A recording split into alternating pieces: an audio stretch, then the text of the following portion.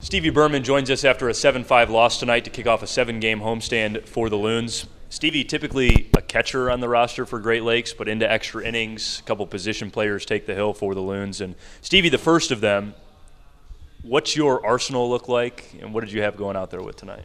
I mean, as you can see, it's not a very good arsenal. It's a pretty straight fastball, low 80s, not too good. Very good hitting speed, but I have that and a changeup, so not too much to work with. We couldn't find that you pitched anywhere else in your career prior to tonight, had you?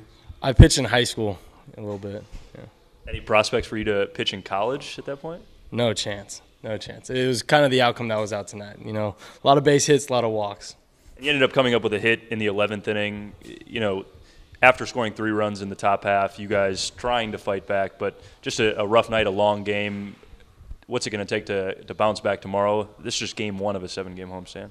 I mean, it's not going to take much, honestly. You know, we're professional baseball players. We signed up for this. We knew what we were getting ourselves into. So, I mean, tomorrow's a new day, and that's the best part about baseball.